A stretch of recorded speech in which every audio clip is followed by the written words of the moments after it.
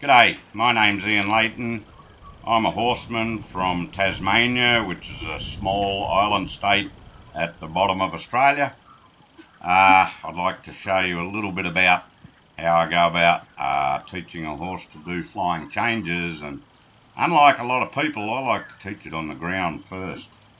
It makes my life a lot easier when I go to teach them under saddle. So I'll talk about a few of the things you need in order to get this to happen.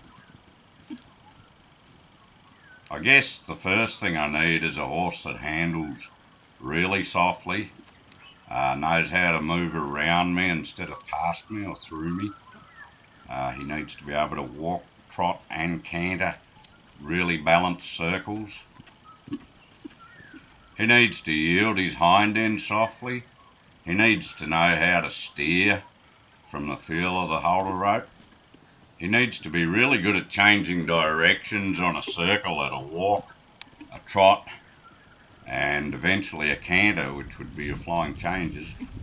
But if you haven't got the list of things that I just mentioned really solid, I wouldn't suggest that you even try it, because what you'll find is that your horse will change directions and come out on a canter, or he'll come out disunited. You know, he'll fall in as he comes through. He won't balance, and you know, if you sort of miss all those things out, you're just going to create problems for yourself. So I suggest that you get in and watch a few of my other videos, some of the basic groundwork ones. There's one there called starting groundwork without a round yard.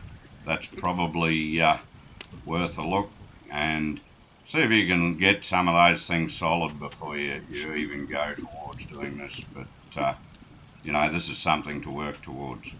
Anyway, thanks for watching, and I hope you enjoy the rest of my videos. Thank you.